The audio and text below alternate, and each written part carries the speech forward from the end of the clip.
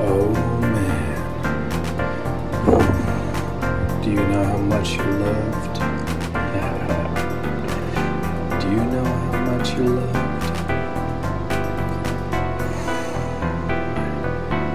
God created himself into an image just to create you.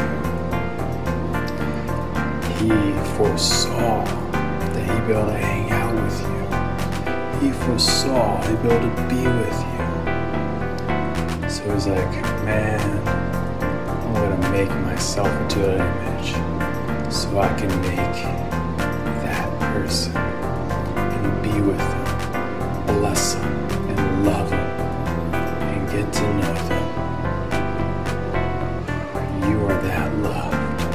And he also says, if I created myself into an image to be able to create you, surely I will bless you.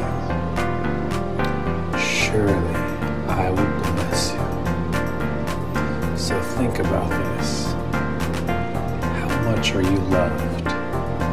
He created himself into an image to create you, and he came in a state of fallen flesh so you can see him, so you can be with him again.